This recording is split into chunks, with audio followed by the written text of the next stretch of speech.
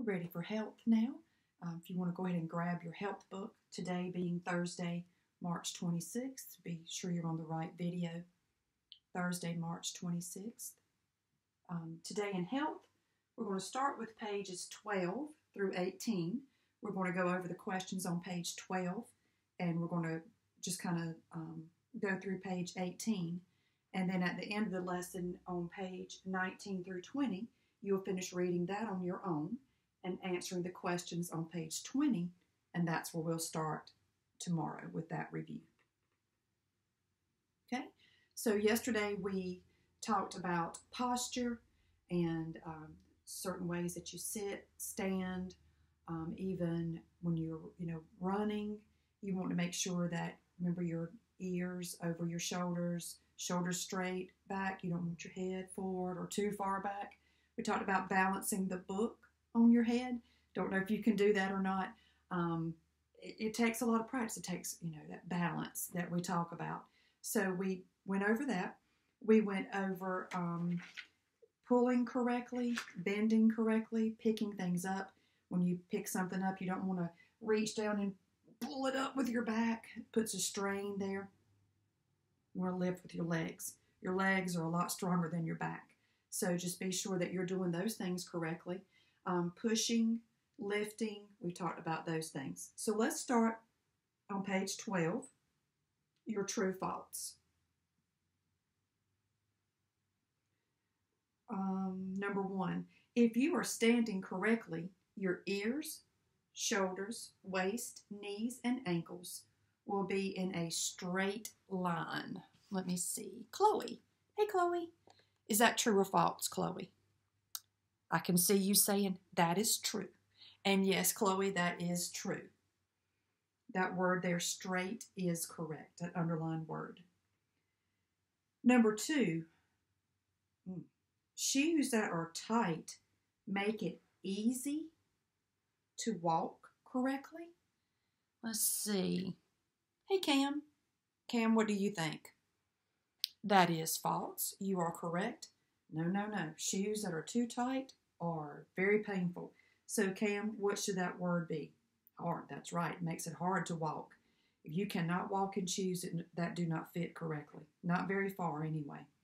Okay, number 3. You can improve your posture with practice. You can improve your posture with practice. Jeremiah. Hey, Jeremiah. Can you improve your posture with practice? And you have to, yes, that is true. Thank you, Jeremiah. You have to practice. Even I, at my age, have to practice. It's something that you have to keep yourself, in mind of. It's so easy, especially when we're tired. You just want to slump over and just walk. But it just really does not do your body for breathing, circulation, even digestion. You're just crushing all that stuff down. Standing up straight. Remember we talked about yesterday, God designed this body. He designed this temple. He is the perfect architect. He is the master architect. He knew what we needed, okay? So number 3 is true. We have matching at the bottom. Number 4, you bend at the knees, place one foot in front of the other, stepping backwards. That's B, right? That's pulling. Remember I told you Puppy, when he has his little toy and he's pulling, his little feet are just going backwards. He is the master. He is pulling, trying to get that toy away from me. He's pretty strong to be as little as he is. So yes, that is pulling. Number 5, lean forward with your head. I'm sorry, no, rewind. Lean forward with your body in a straight line from head to heel. Yes, when you're pushing, yes, you want to lean. Your weight of your body, the momentum will push whatever it is forward. You push with your body, okay? So that is correct, pushing. And number 6, keep your back straight and bend your knees. Yes, that's when you lift. You don't want to roll your back over and pick up something. The weight will be in your back that you're pulling. So just be sure you lift with your legs. They've got big muscle groups. They're super strong. You can pick up weight there more easily. Okay, so let's look at page 13. Got some terms to remember there at the top. What should be familiar from science. Voluntary muscles, muscles that move when you want them to. Involuntary muscles, muscles that move automatically without your thinking of them. So we think of voluntary muscles. My arms have voluntary muscles, my leg and my socks have voluntary muscles. But thank goodness that my heart is an involuntary muscle. Because if it was not, we talked about, we couldn't keep up with our body. Heartbeat, breathe, blink, stomach digest. We couldn't do all those things that we need to do. We would that's all we would be able to do, is to keep up telling those muscles what to do. So the brain takes over and does that for us. Now we have those that we can move ourselves, and it's important to be able to pick your legs up and be able to pick your arms up and move, but it's also very important to breathe, and it's also very important for your heart to beat. So those are things that the body takes care of for us without us having to think about it. Exercise, any activity that uses the muscles of the body. And endurance exercise, exercises that strengthen the heart and lungs. Okay, so let's look at page 13. You can see just kind of going down and highlighting there. We have over 600 muscles in our body. Some of them are large and some are small that we've talked about. And we've talked about voluntary and involuntary muscles. Okay? Now, as you guys are growing in the second column there, your muscles grow in size and strength. And they grow from the food you eat, and they grow from your exercising. So you guys want big muscles, ladies too. You got to be sure that you're eating and exercising and taking care of yourself. A muscle is part of your body, just like anything else. We need to feed it. We need to nurture it, make sure we're taking care of it. It's part of our temple. Look at page 13. Exercise does these things for you. It strengthens your heart and lungs, increases your endurance, good posture. Those muscles are strong. Improves your coordination, improves your appetite. Okay, helps your digestion, helps control your weight, improves your blood circulation, helps you relax, and it keeps you alert. Okay, page 14, the importance of exercise. Exercise is any activity that uses the muscles of your body. Now, I know it's been kind of rainy and chilly the past couple of days, but hopefully we have some sunshine and you guys can get outside and have some exercise, just walking around the yard. I was, outside walking around the yard. My gym has been closed that I go to and exercise, so I've had to do some stuff at home. And we have to remember that exercise is good for our body. I mean, not to overdo it, but a little exercise, that dance, play ball, do those things, all that's good for you. Whether you exercise or work, give it your best, knowing that God is pleased when you give 100%. Help out. Write some ways that you help at home that are also good exercise. I mean, taking out the trash, taking out the dog for a walk, doing those things. If you're allowed to help mow the lawn, you can do that. That's good. I was pushing that lawnmower, pulling that lawnmower. I had good exercise with my muscles, walking. Maybe some other things that you wrote there. Doing some chores, right? Helping clean, running the vacuum for mom. That takes exercise. It takes, your arms pushing and pulling. If you have a 2-story house, carrying laundry upstairs for mom, dropping it off, coming back downstairs, getting more, going up and down those steps. That's good exercise, okay? So let's move to page 15.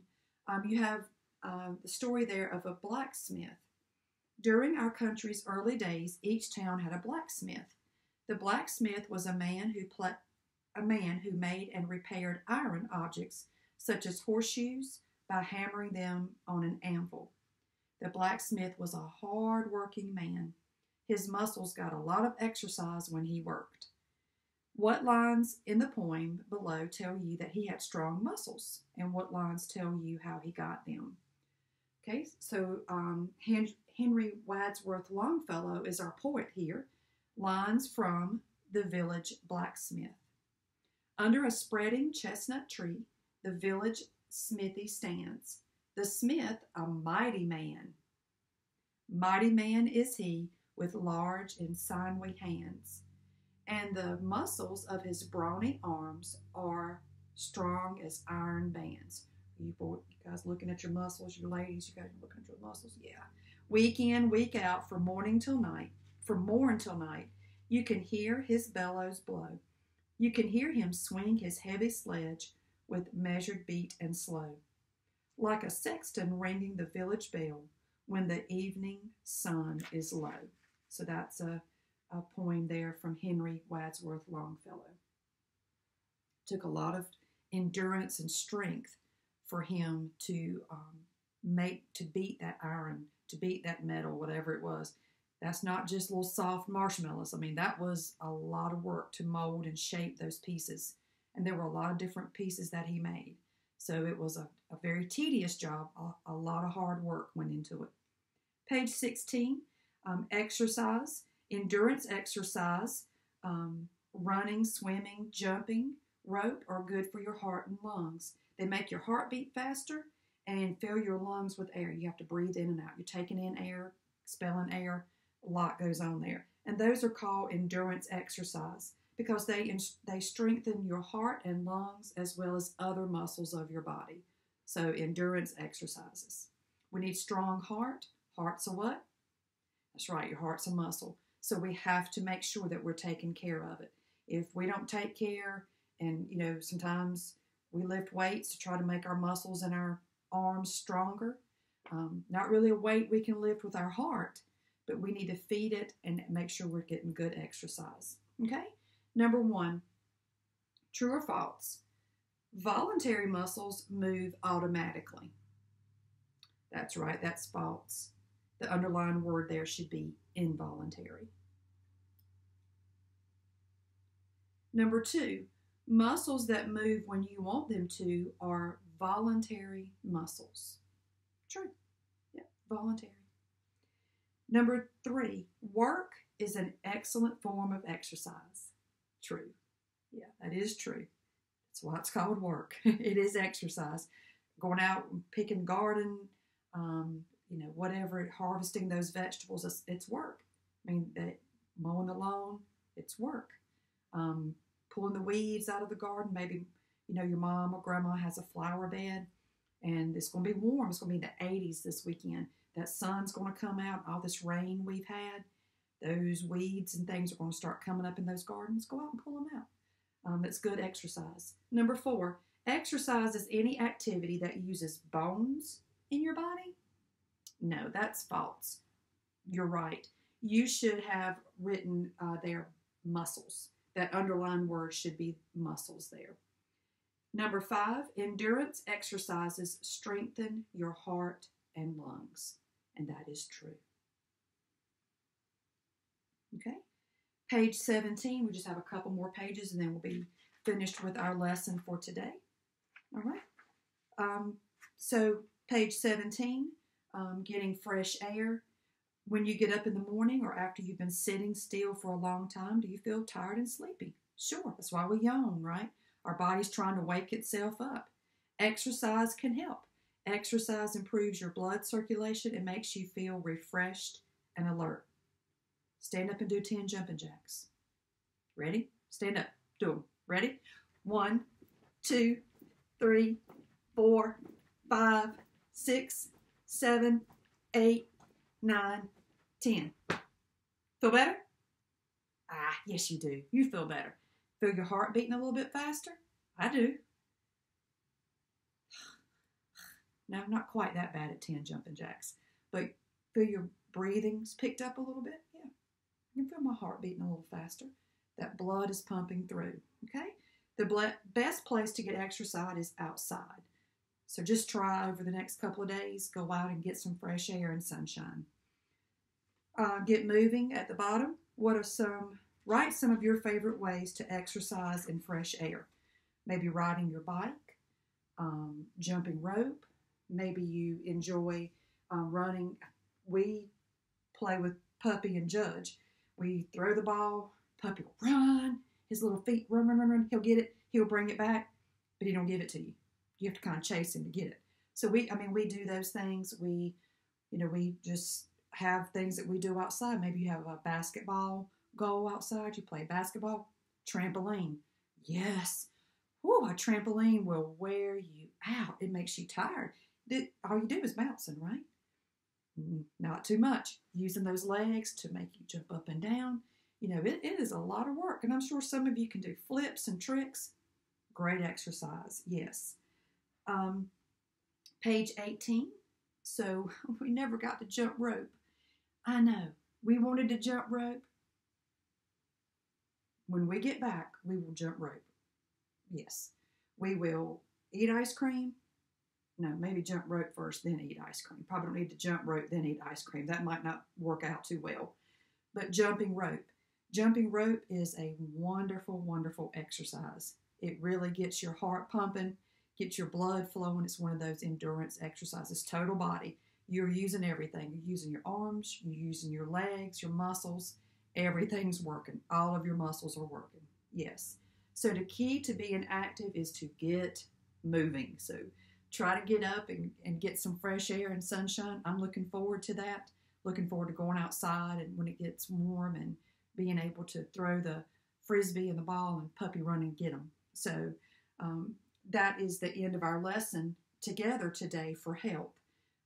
Right now, what I'd like for you to do is read pages 19 through 20. And on the bottom of page 20, you have a comprehension check. So I'd like for you to answer those, just a few little matching right there. Okay? So this will be talking about resting. This section will, the importance of sleep. Okay? I know it's kind of odd schedule right now. You might be going to bed a little later, getting up, a little later. You may still be on your same routine. I'm not sure. But just it's really important to be sure that you're sleeping. Your body does a lot of repair and a lot of work when you sleep. So just read about that tonight and just be thinking about those things and then answer your questions on page 20. Okay? So we're finished with help now. So our next subject coming up will be history.